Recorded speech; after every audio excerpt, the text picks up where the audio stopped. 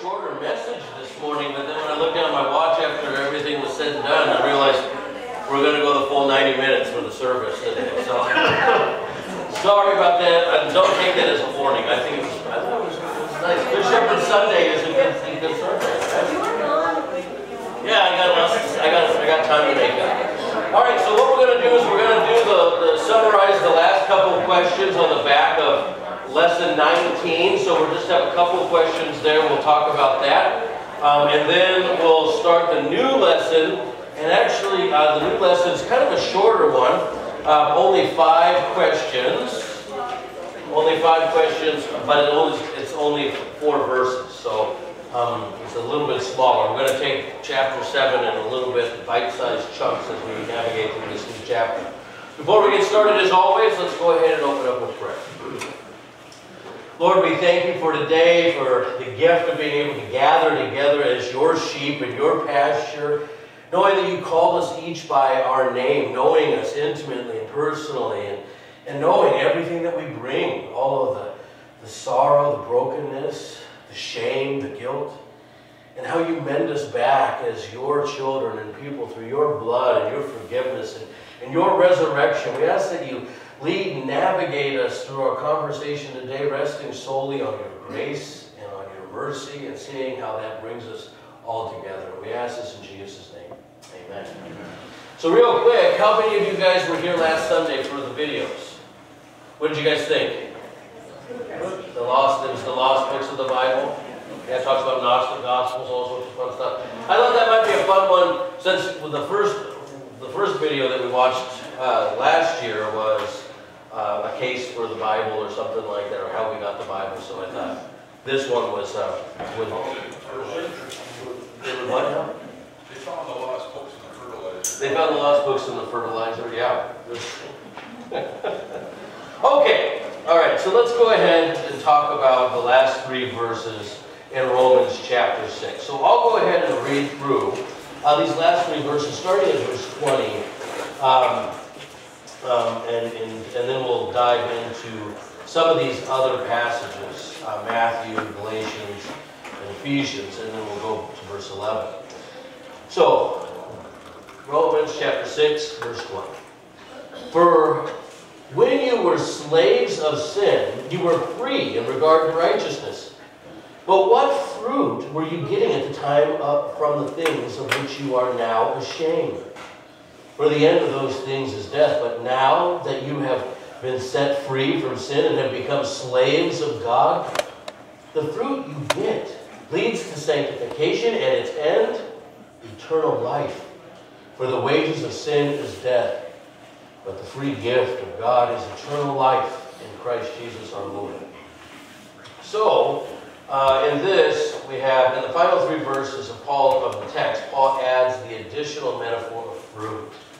So read Matthew 12, Galatians 5, Ephesians 5, and what is Paul trying to teach his hearers?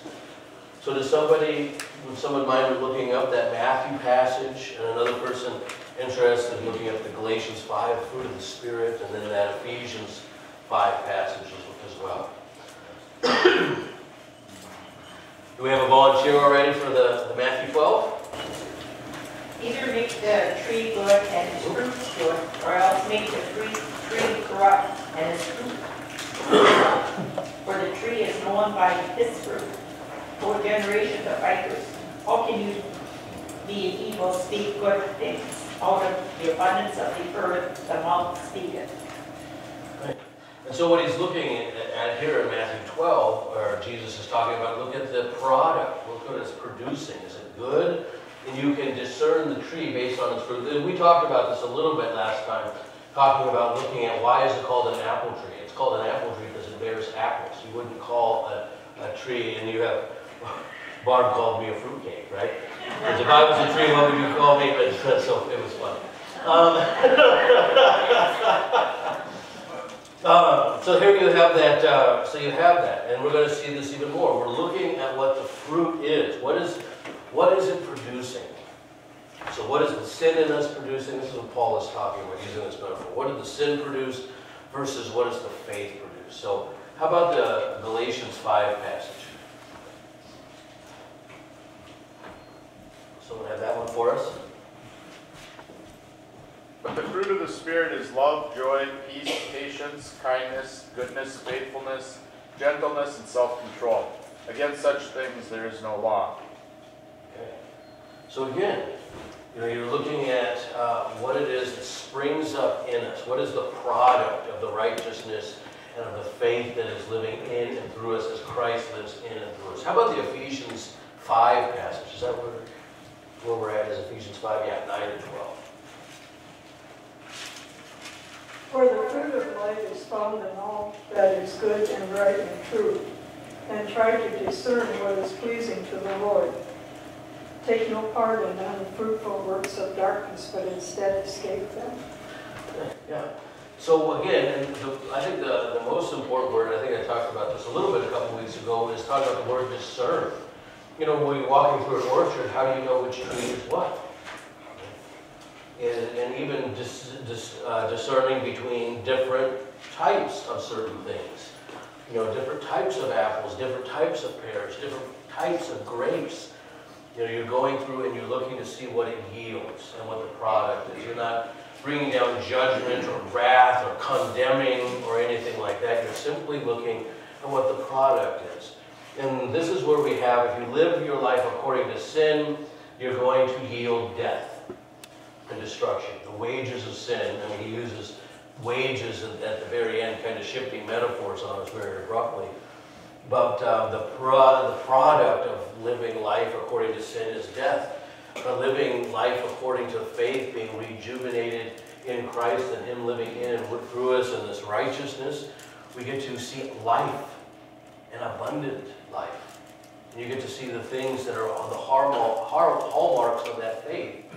Love, joy, peace, patience, kindness, self-control, gentleness. Those things that don't come naturally to us. Those are the things that we constantly have to work on. And we always joke about the things that we always pray for. We always pray for patience, right? We always pray for extra gentleness. It's not something that some of us might be a little bit better at it than others, right? But we need that intervention and that cultivating in our life so that we can truly express this non-self-serving fruit of the Spirit.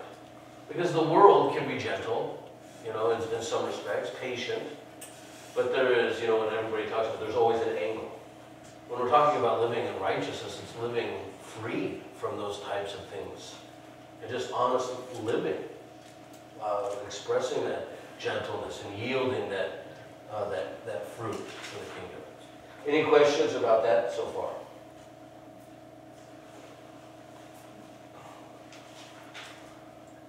Okay. All right, let's go on down to the last question and finish up this worksheet. What did I do? I forgot to get myself one. Oh, you So it says with the final verse, Paul uses a play on words as he makes a distinction between wage and a gift. Yes. What point is he making? How has sin earned death? So let's go back and let's look at this. You see Paul using words so surgically as he makes his way through them. So, for the wage of sin is death, but the free gift of God is eternal life in Christ Jesus. So he is juxtaposing these two realities, wages and gift. Okay? So he's making this really, so what is it? What is he trying to teach you by just using these different words? What does the word wage bring into mind? You earned it, right? Yeah. This is what you have earned. It is yours. This is what's coming to you. Right? This is what you've worked for, is death. And so there's all sorts of things that he is bringing to mind by just using that word. But then again, as he juxtaposes it, is that you're not. He doesn't just say the wage of faith is righteousness and eternal life. No, he continues to hammer this into our mind that this eternal life and this grace that we experience is a free gift. It's not something you could earn or ever earn. So, just, Question. yeah. There are cases where some very evil men in their lives, no doubt indirectly, produce a lot of improvements for mankind. I think that King Henry VIII is an outstanding example. Yeah. Well, people talk about that too, and there was a big thing that came, you know, like during Nazi Germany, there's this theory called a fruit of the serpent, right? Is these good things that happen in spite of the evil. You know, look at all the horrible things that happened in the Holocaust, and then people point to, well, it's because of that we have a lot of medical tech or advancements, you know, so you try to look for the good and the bad. My question basically is this: does God use evil people upon occasion to accomplish his goals and ambitions? Well, and that's a good question. So let's take an example.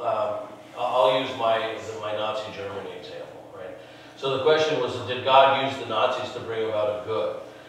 He didn't.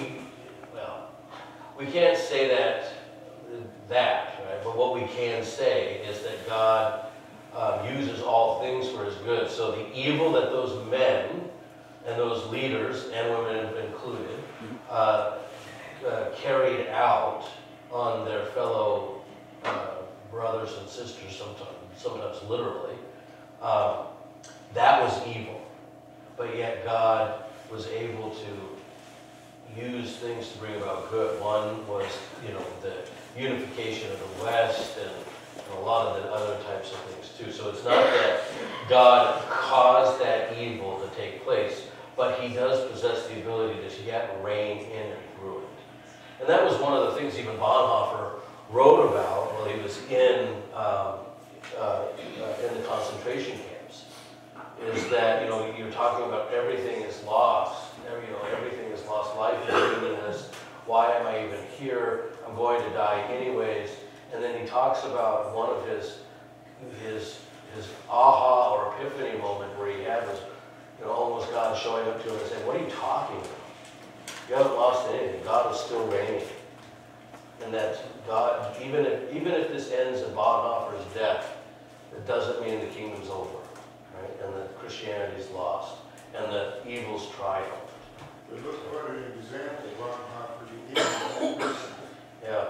You know what he did? Before he went back to Germany, he toured America. He came over here because he was supposed to come over here on visa and teach. They were trying to save him, you know, from being persecuted and all that other stuff. And he toured the LCMS churches, the pastors here, and he wanted to listen to us preach. He returned back to Germany because he said there's not a single good preacher in America. He's right. No. But yeah, no. And that's the thing is that you have, especially through these writings of him and talking about, you know, it's not that God caused the evil. It's that God reigns in and through it. And you have examples of that even in the Old Testament, where you have the Assyrian and the Babylonian exiles and things like that. Even Pharaoh, right? Reigning in and through dark and evil, hardened hearts. Just because the individual, his mind and heart are set on certain things, doesn't change God's control or his ability to reign and use all things for his good. That's why, you know, a lot of times people say, you know, they take that passage, you know, Pastor Ziggy was here, he says this is his favorite passage, Romans 8:28, God uses all things for good for those who love him. And, you know, I hear individuals talk about all sorts of things, illnesses, divorces. Oh, well, this must be what God wants because God promises that this will all end up good in the end. That's not at all what that passage means. The passage doesn't mean that God wants the divorce because that's what's going to be best for you, or God wants you to have cancer because that's what's good. At the end of it, you'll see this as you know, such a good thing. What that means is that God possesses the ability and actually carries out his reign in and through all of that brokenness to show you that he is still your good shepherd, still caring for you, providing for in spite of the brokenness of this world. So the cancer or the divorce in itself is not a good thing and not what God intends. Same thing with Nazi Germany. It's not what God intends. That evil to be carried out, the gulags, all those other things. Even the suffering that we see on the news today, the wars in Sudan, all over the place. This is not God's heart. This is not what he wants. But yet God promises to not leave us or forsake us, but work in and through it all to bring about his good. And what is God's good? It's about having his will be touch the lives of everyone, his word, his love continue to be proclaimed. That is, and to have us have a preserved relationship with him as he holds on to us in spite of all the tumult of the life that we live. So, because there's future generations that need to be born before he does. I always go back to that in my mind, how neat that is. You know, we always wonder, well, what's he waiting for? Why doesn't he just make all things new? If he, instead of just trying to reign in and through all this suffering, why didn't he hit the reset button? Well, it's because your great-grandchildren's great-grandchildren haven't been born yet. And they need to be born so that they can hear the word of God, come to faith, be baptized, and join you in the kingdom. So you're suffering these sufferings today for the sake of them. This is why Paul talks about sharing the sufferings of Christ. Because we bear the crosses in this world so that future generations, yet unborn, can still hear. Because we have no comprehension of how big that sea, that multitude is that it gathers around the throne of the Lamb. Right? In that verse 23, it says the gift of God is eternal life in Christ Jesus our Lord. And I've always had an issue with the word eternal. Because if you go to the dictionary, it means no beginning and no end.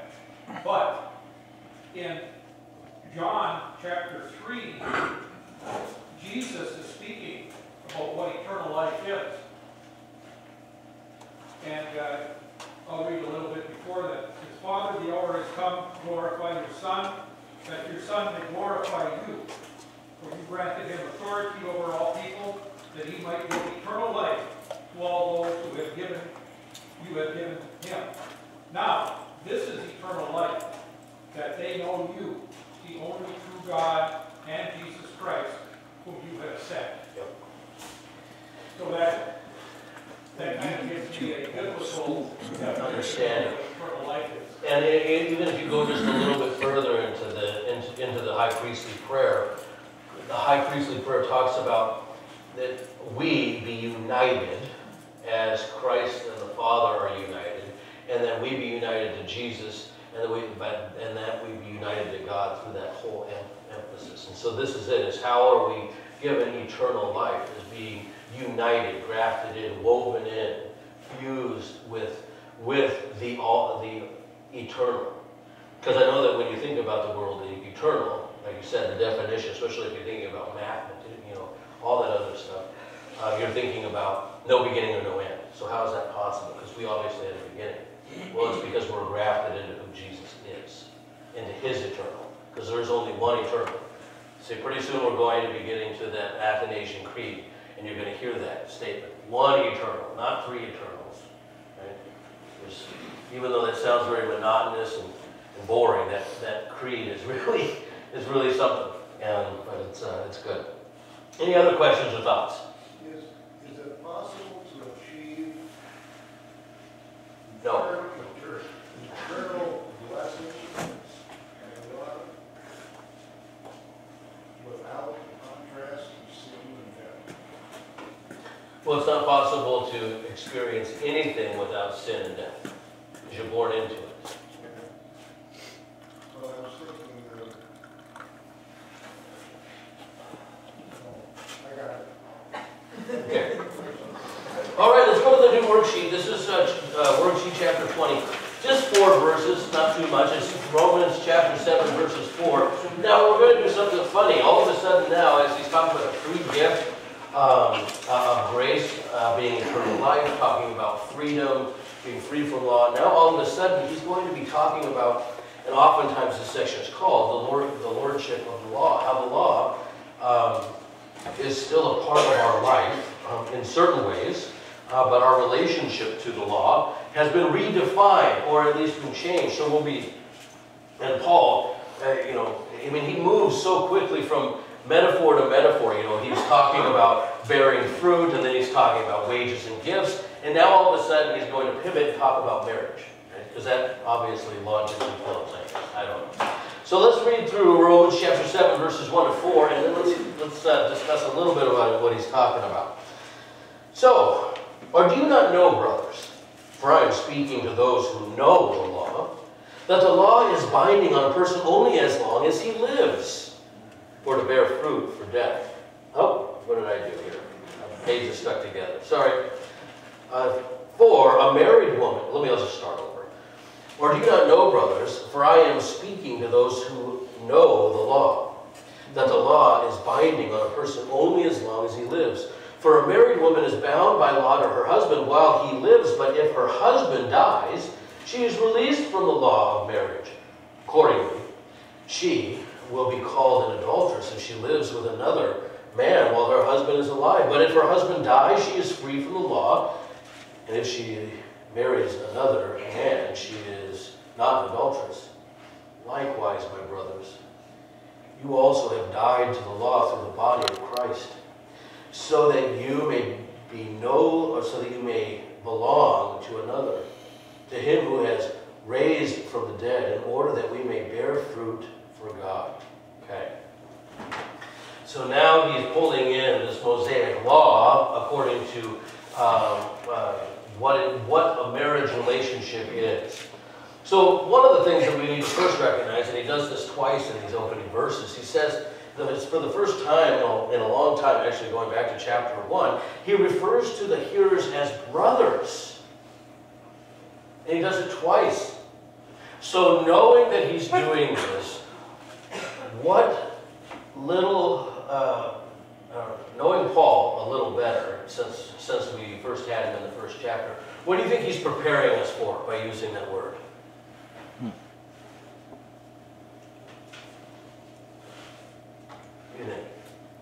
How is he referring to? Huh? Believers? Well, he's using the word not just believers or saints. Disciples? He's not using the word disciples. He's using the word brothers. So what is he trying? What's he doing to you right now? One father. Family. He's talking about family, right? And what do you think the tone of the next conversation is going to be like? We're all on the same level. Okay, so we're all on the same level. We're all the same. Okay. What's the sentiment that's going to be behind these words? Love. Gentleness. They're going to be hard words, right? There's going to be some hard things to understand. And this should surprise us a little bit, right? Because in chapter 6, he basically called them foolish or simple-minded, right? He told them that they were just not smart enough to understand what he was talking about. So he dumbed it down a little bit, right? And so he keeps doing this kind of stuff, and then all of a sudden he pivots now and he talks to them as brothers. So putting himself on the same plane, like you were talking about opening his heart. It's almost like he's wrapping his arm around their shoulder as they're going on a walk now. Let me tell you about a little bit better about your relationship to the law. It's like a married couple. And so he is now breaking down this metaphor and preparing us for this more intimate conversation in a way, okay? All right, so let's go to chapter 2. So he doesn't just pull this out of thin air. He's not pulling it out of secular society. He's not just using an image that might be common for individuals during that time. He's actually quoting the Mosaic laws from Deuteronomy chapter 24. So let's go ahead and let's turn to Deuteronomy chapter 24. And then just keep going. We'll do 1 Corinthians 7:39. So if one person could volunteer to read for us that Deuteronomy 24 passage, and then another person have in the ready 1 Corinthians 7:39. And then we'll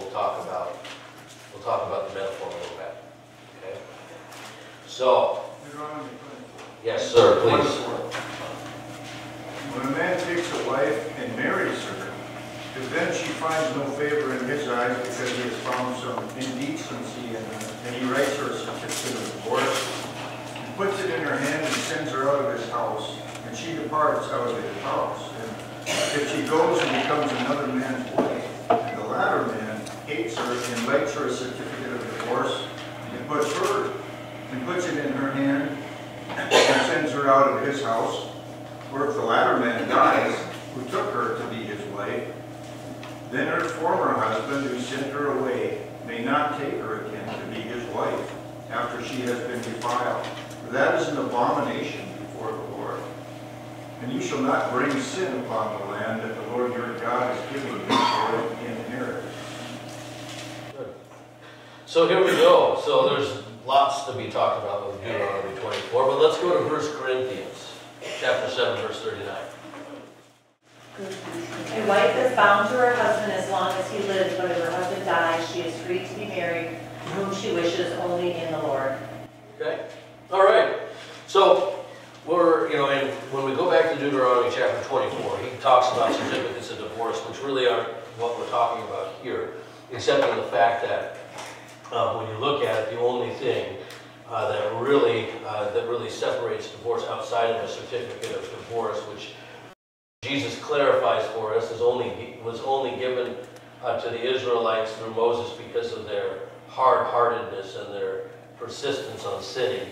And then you have the final part of that, those last two verses talking about death and how death liberates, and I don't want to say it that way because does really liberate a woman from the marriage? I don't think so. But anyway, so so it talks about death and what frees a woman up to be remarried, and how she's no longer bound to it. Now it's really interesting, the language that we use, or that's thrown around oftentimes about marriage, right? It's the word bound. What does that bring to mind? Slavery. Slavery, right? And no wonder we have some issues with some of these words, right? Or submit, right? It's really part of the premarital counseling nowadays. Like the first couple of sessions, it's just to explain what these words mean, because so many of the new brides don't want these words at all associated with their, no, we're going to mop the floors together. I'm not going to. It has nothing to do with that. And actually, there's a parochial school down in Illinois where the pastor was giving a sermon on marriage and talking about bound and submission in marriage. The whole student body thought he was talking about sadomasochism and sexual relationships.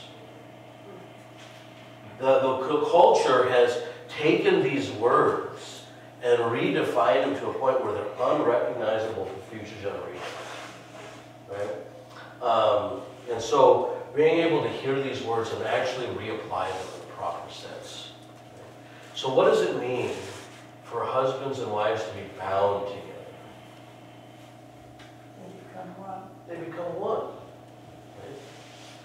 And there's a whole lot of things that I had a friend one time that tried to use an analogy. He had a big present box, and then he had two shoe boxes that were presents. So he was like, here's all of the husband, and he put that in there, and here's all of the wife, and they put the lid on it, and here is the present, for the family.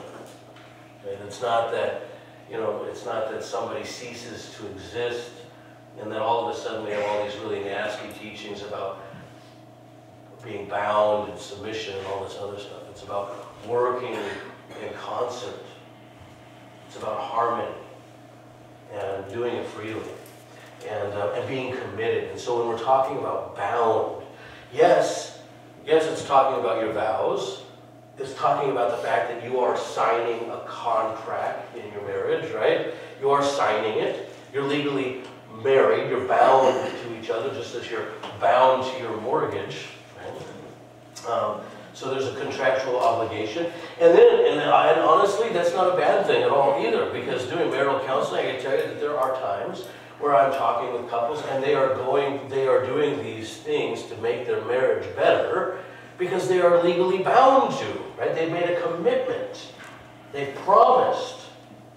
And sometimes that promise And that commitment is the strongest thing that's there, because, you know, when we think about love and everything in the movies, you know, that is not necessarily always the driving force in our marriage. Except, Keith, yeah? Look at the social pain and agony that our society is enduring today because of the loose way we view these things. Yep. It's terrible. Yeah. Yeah, and as a matter of fact, there's a little tiny book out there. If you're ever interested in reading it, it's fascinating. It's called The Ring Makes All the Difference.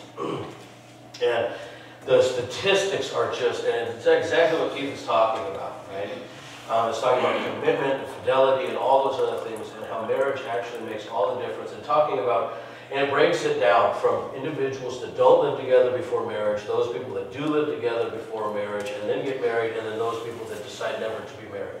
And it goes and talks about everything, the lifestyles, the health, the physical well-being, the security, raising the children, all of that stuff. And it paints this very vivid picture of these three very distinct lifestyles and what happens.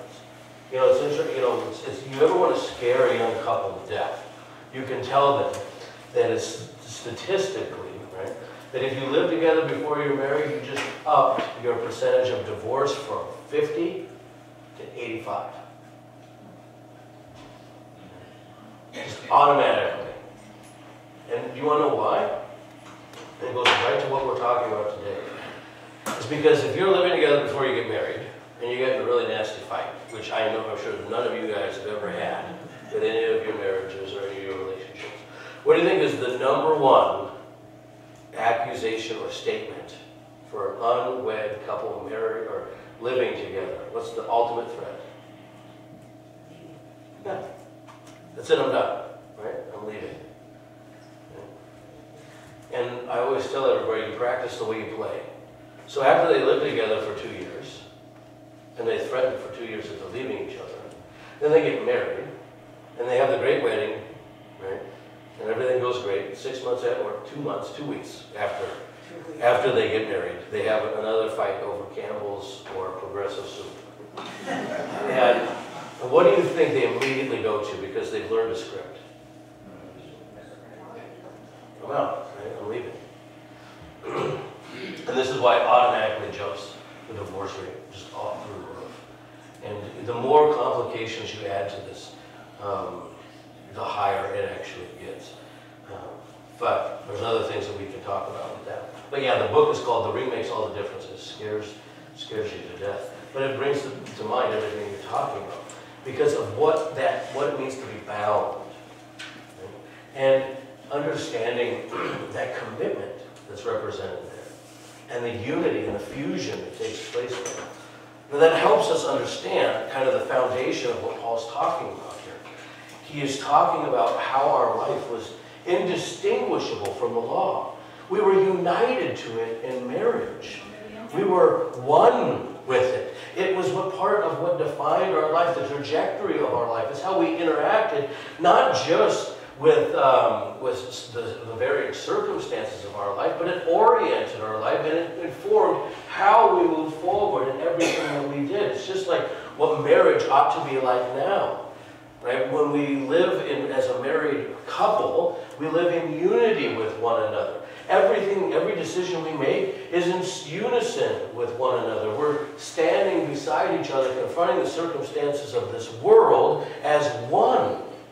And so you take that image of how God ordained marriage and now you apply it to the law. It should be inseparable from you and I. It shouldn't be that you live according to the law in certain situations, because you don't live in certain situations as a married person. You're always married. Doesn't matter where you are, whether you're in church or work or wherever, right? You're married. And that's the same thing with the law here. So you are now the spouse bound to and to submit, yield to, serve the law. It's what makes the entire your life. It's what you want. Now the moving from that foundation, so that's how he's talking about it as a metaphor of Mosaic law. Okay. And I think we should probably, it's 1:15, so I hate to leave you in the middle of kind of a statement. But one thing I want you guys to think about, it's the end of the worksheet. But Paul's metaphor is really interesting, okay? Because it twists at the end. Because you would think that if you're married to the law, and you want to be set free from the law, what should the law have to do? Or die, right? This is, the law has to die. But does the law die? Who dies? Jesus. We do. And who are we united to? Jesus. Christ, in our baptism. So the metaphor takes a really strange twist at the end, which is really exciting to think about. Because there'll be reasons for this, right? And it affirms a lot of what Christ talked about, a lot of things that happen in the Old Testament, right? Because does God's will ever die for you? No. It's now that we are set free to, as we are united to Christ, to live for Him and to bear fruit that will last. So there's all sorts of, a lot of really good stuff to come, okay? So don't go away thinking that you're still married to the law in order to have to submit and subdue yourself and everything like that, right? That's kind of the opposite antithesis of what Paul is talking about here. What he wants to do is get you very fastly in those 4 short verses to realize that the law hasn't died. That's still very much part of our life, but you have died. And that's what makes your relationship to God completely different than it once was. Because now you're united into Christ, and now you can bring all sorts of beautiful imagery. Ephesians 5, right, when you get to the mystery of Christ and the church, and that's marriage and all sorts of good stuff. All right, guys. Man, I was only gone a week, but my voice is already giving out. Oh, it's all right. Let's go ahead and pray. Lord, we thank you for today, for this opportunity to be reminded of how we're united to you in our baptism, how we have been now given this new life in relationship to the law, and giving us the ability through you and through your Spirit prompting us and living and reigning in and through us to serve you and to bring about peace and patience and gentleness and kindness into this world, that we may comfort those who are desperately in need of it, and even ourselves at times. Lord, we ask that you would be with us as we go upstairs, as we hear your word, as we are reminded that you are a good shepherd, guiding us and bringing us together as one. And we ask this, Lord, all in Jesus' name. Amen.